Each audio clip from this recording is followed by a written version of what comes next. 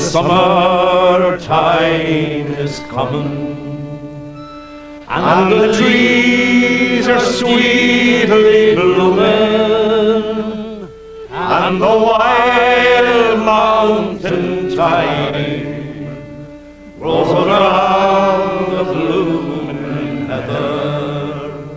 Will you go, lassie, go? And we'll all go together to the wild mountain thyme, all around the blooming heather. Will you go, lassie, go?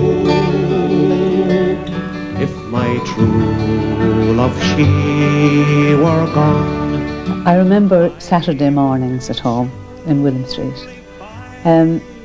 You know when you wake up on a Saturday morning and realise there's no school today, and the boys my brothers used to be sleeping in what we called the garret, which was attic, I suppose you call it nowadays.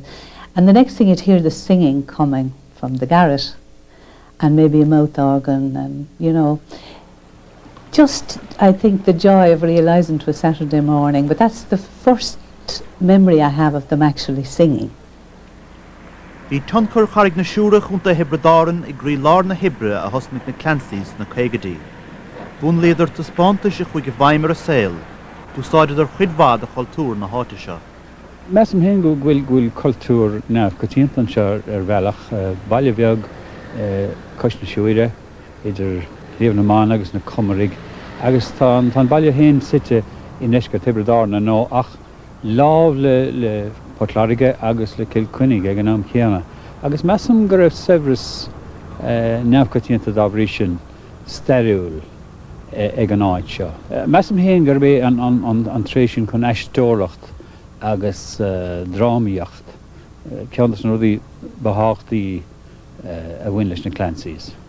Agus bin rud a chur siad isteach ins na seána agus ins an sort léirú a déadach siad a chur ar bon nar bhí clú agus cála for an dán an grúpa. Agus bhí sin leidir ar maiile seo, chuirgás bhí áirchlann ar maiile seo gá chéad bliain á hain. Rud fíor neamhcotíanta déta rá. No, we do. Do the whole last night. So, Sa bbliain 1996 chuig na Clancys agus chuideach lún ógan tailig ar chamchúirt dernach ar áitna éagsúla ar fud na tíre. Ní raibh an hala I garig na siúra mór a ghóthain agus chuidir tús leis a geola glún mela, baile atá ar bhruach na siúra chomh maith. My father was an opera buff, and we learned when he was babysitting for us, he would tell us the stories of the operas and sing the parts during muses. And he'd sing soprano, bass, anything that came along. Cornets and gear were fair,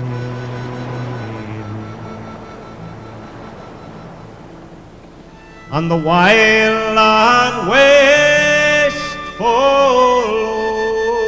ocean. It's out there on the deep that we harvest and reap our bread, as we hunt the bunny shoals of herring. People would just sing. It was the most natural thing in the world, even if you were walking around the house or sweeping the floor or whatever. My mother was always singing. Well, I suppose when I remember it as being always, but I'm sure it was probably when she'd be in good humour or feeling, you know, in a good mood and that. But my mother was a great one for the sing-songs. She really loved settling down and having a sing-song. Now that wouldn't happen very often, but on occasions, and the least excuse would do her, you know, to have a little sing-song. I had an aunt, Mary Jo, and her house was a great house for courtee, as they used to say, for the gathering and singing and fun and set dancing. And that happened up there a lot, and I enjoyed it. And I learned a few folk songs there. And I learned little old local songs from my grandmother. And I thought that she was the only one in the world who knew them. But I met a Scotsman. I was in India one time. I met a Scotsman. And I was singing The Frog in the Well. And he started singing a Scots version. And I was amazed that he could know it, you know. Bíad Paddy agus Tom a bhog America dúis na chégadí. Bhog de harnís óige Liam tamlin Yeson. Bhí aithne ag Liam Clancy Tommy Makem as Ardvacha. Liam Clancy and I were in a play together called Shadow and Substance, and the play had run for a number of months off Broadway and was going to close in a couple of weeks, and some men came to us one night, said they were opening a folk club and would we go and sing for them. At that time you got $45 a week off Broadway acting. That was your pay. That was the same as you got in unemployment. So we asked them how much they were paying, and they said, well, we'll give you $125 a week each. And we're young men, because we figured we'd sing a few songs at night and we'd have all day to look for proper work in the theatre.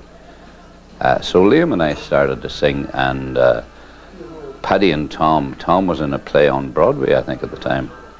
Paddy was running the office of Tradition Records, and some odd night they would drop by and then they'd get up and sing on stage. But I remember Liam and myself, we didn't know anything about it. He could play guitar.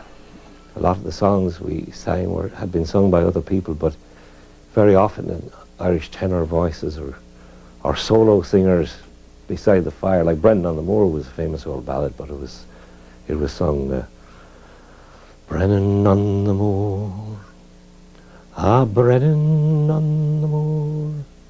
He was brave and undaunted, was young Brennan on the Moor. But when we were rehearsing it, we were in this apartment in Greenwich Village, and I was sitting on this couch that had springs in it, you know. I said, let's try and get the sound of, like if we could belt it out like highwaymen, you know, and get the sound of a galloping horse. And because the couch was going like this, it just got chung, chung, chugga, chugga, chugga, chung, chugga, chugga, chugga, chung, chugga, chugga, chugga, chung. And it's Brennan on the Moor, Brennan on the Moor, bold, brave and undaunted was young Brennan on the Moor. £100 was offered for his apprehension there, so he would horse and saddle to the mountains did repair. Dead young Brennan on the Moor. And we knew that we'd established something very new. We'd established a new way of singing old songs. Bhí drámaíocht ann agus bhí ground an agus sort performance bhí an nach bhacamis chana agus cuir sé sin an táthas a raisiús na hamhrán.